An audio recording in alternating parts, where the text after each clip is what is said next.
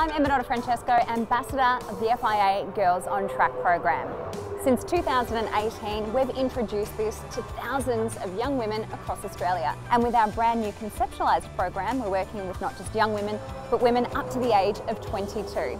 A networking event like today is so brilliant because it gives the opportunity for all of these girls to learn more about the pathways into motorsport and the automotive industry as a whole. So to have so many of the Girls on Track ambassadors and champions here to showcase the great work that they're already doing in the industry is fantastic. I hope that the girls that come to the pathway events can realise that there are a lot of different roles they can play, and also the power of networking, that it's a lot about relationships. So we always tell the girls to really use this time to find out who's who, get names so you can stay in touch. It's really inspiring to hear everyone's stories about where they started and then where they ended up and everywhere they went along the way. It's really inspiring to see all these girls. They are all interested.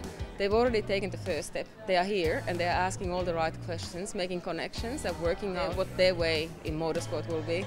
I would say to any young girls or women who want to get involved in motorsport that it's awesome. We love it. It's something we're completely passionate about, and I think one of the fantastic things is the community and how helpful, and it really is like a big family, and there are so many different aspects of the sport that you can be involved in.